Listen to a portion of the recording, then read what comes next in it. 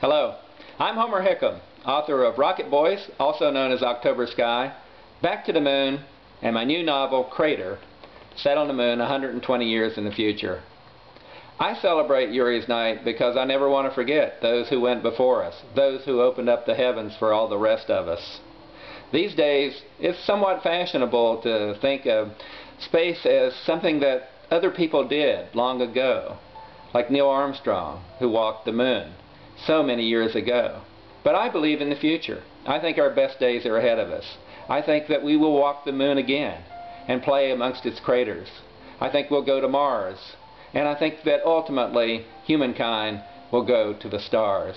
So let's celebrate Yuri's night together and remember, yes, the times that went before us, but also remember that the best times are ahead of us. Thank you.